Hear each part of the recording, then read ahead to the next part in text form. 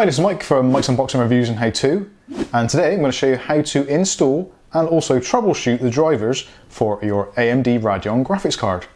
Keep watching to find out more.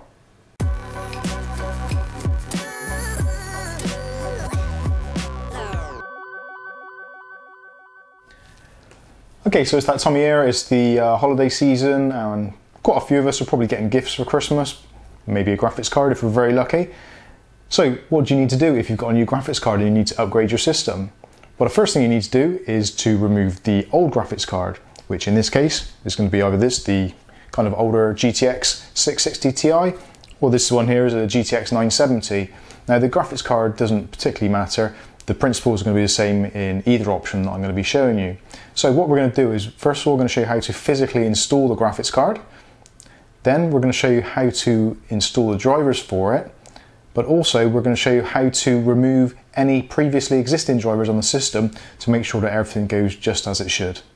So let's get right into it. Okay, so the first thing we're going to need to do is to remove the graphics card. But before we do that, it's always a good idea, if possible, to try and download the very latest drivers for the graphics card that you're installing. Now in this case it's going to be an AMD card, so we can go to amd.com and choose our driver from the drop-down list. Now once we've done that, it's also a really good idea to download the display driver uninstaller. Now this is an application which you can run which will remove any traces of previous graphics cards from your system. So the first thing we're going to do is go to AMD site and we're going to download the new Radeon driver for our graphics card.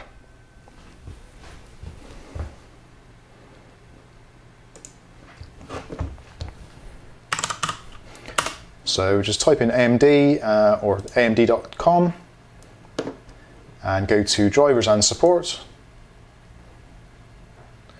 and then scroll down a little bit more and you can choose your product. So we want graphics, and in our case we're going to be using an RX480, so it's a 400 series.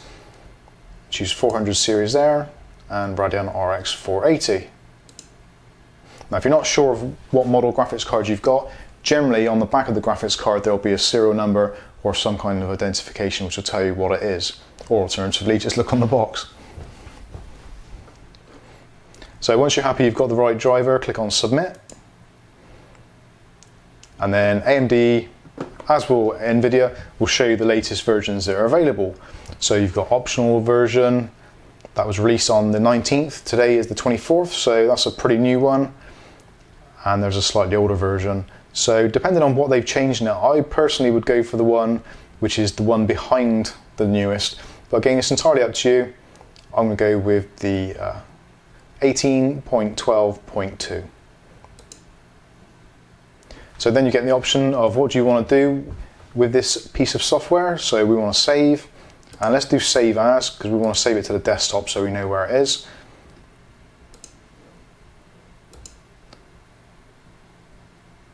So that's going to carry on and download.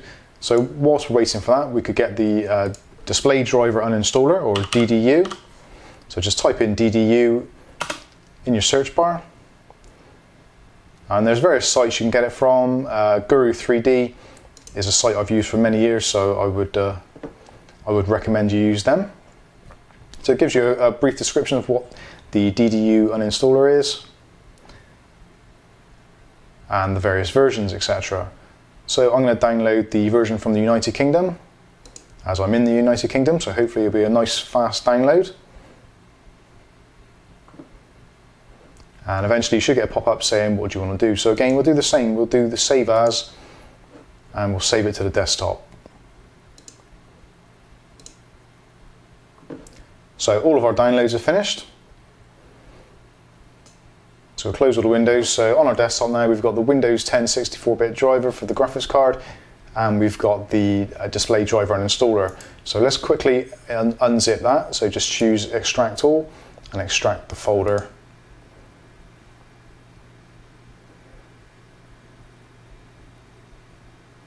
And inside the folder we've got the application. Now the display driver uninstaller works best if you run the system in safe mode. Now it's not entirely imperative that you do it, but it does work a lot better if you do use it in safe mode. So I'm going to go ahead now and tell the computer to shut down, but we're going to get it to come back in safe mode. One of the easiest ways of doing this is if you hold the shift key while you click on restart, that will enable safe mode. So we'll go ahead and do that now. So keep the shift key held, click on the start menu, then power, then restart.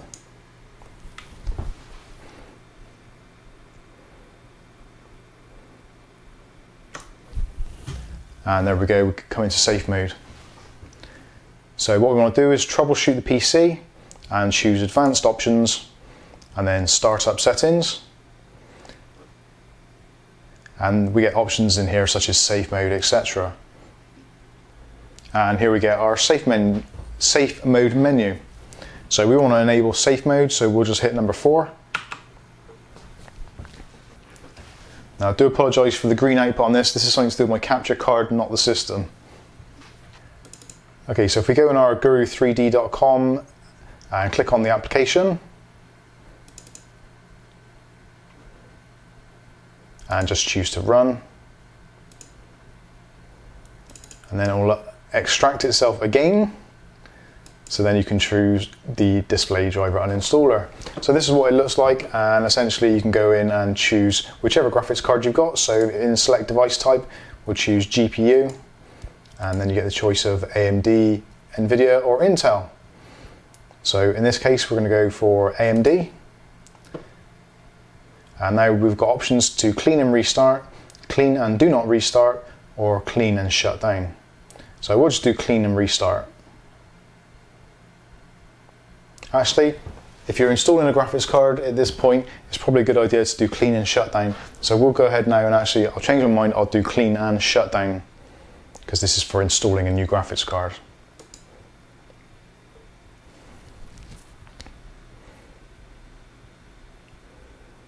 So the display driver uninstaller now will go ahead in the background and remove things like registry installations or program references, all that kind of thing, just to remove any of the existing AMD software from the system, or Nvidia if you've chosen Nvidia.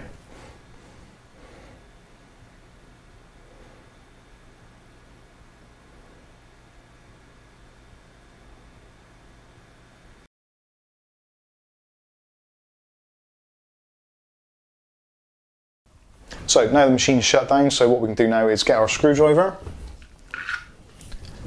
and install or remove and reinstall the graphics card. So in most cases graphics cards are really simple to uninstall. It's just a matter of turning off the power just to be on the safe side, removing your power from the card itself, and generally it's probably just going to be a couple of screws holding the graphics card in.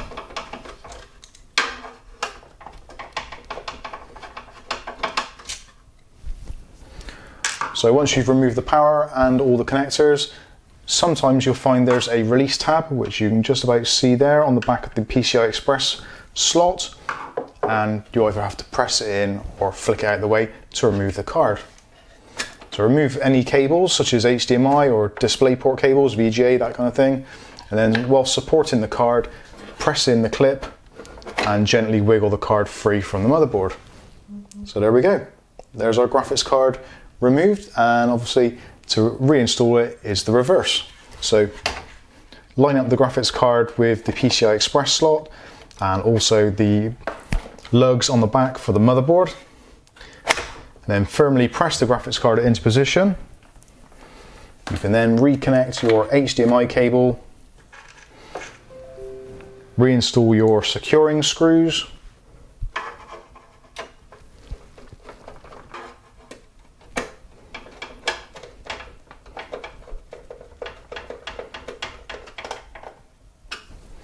and finally reconnect the power for the graphics card. Give it another push, make sure everything's firmly attached. You can then restore power to the PC and then press the power button to turn it all back on. So when the machine's rebooted or rebooting, I would suggest disconnecting your Wi-Fi or your Ethernet cable just to prevent the system downloading drivers from the Windows Update, which, although they will work, they're not always the best drivers and they probably won't get you the best performance in games. So remove your Ethernet cable. So now on the desktop we've got our drivers and we're ready to go. So all you need to do is double click on the new driver, and because we've disconnected the Ethernet, the smart screen cannot be reached, so just hit run.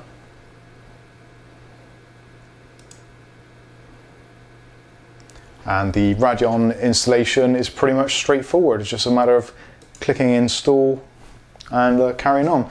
Now when the installer actually does start up, there is an option in there where you can perform a clean install, which will do to some extent the same thing as the display driver uninstaller.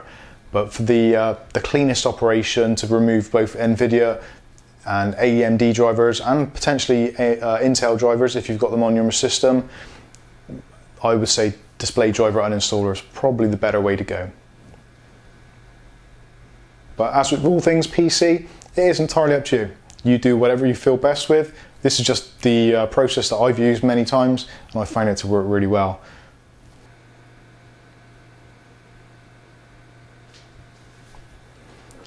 Okay, so we have to go through the boring stuff of agreeing to everything. Now you can choose here accept and express install, which will basically go ahead and do everything for you, or you can do accept and custom install. So things like the Radeon Relive, you can choose to install or not install, and you can choose to customize various aspects of the driver. But we'll just go ahead and do accept and express install.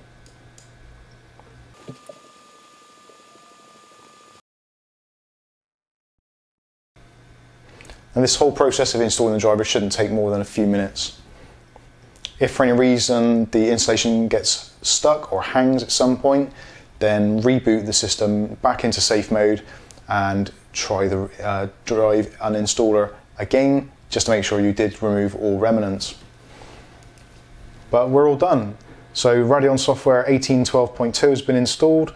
Now we've got the option to restart now or close. Now that is entirely up to you. I personally generally just choose close and carry on, but you can do whichever you want. Now this time, when you've got your driver installed and everything's done, it's a really good idea to run a benchmark such as the Heaven benchmark, just to make sure that everything's working right. And it's a quick and easy way of testing the performance of your card and also seeing if there's been any performance improvements over your previous card. So that has been how to install your AMD Radeon graphics card and also how to potentially troubleshoot any problems by using the display driver uninstaller. I've been Mike, this is Mike's Unboxing Reviews and How To, and hopefully you'll have a great Christmas. Thanks for watching.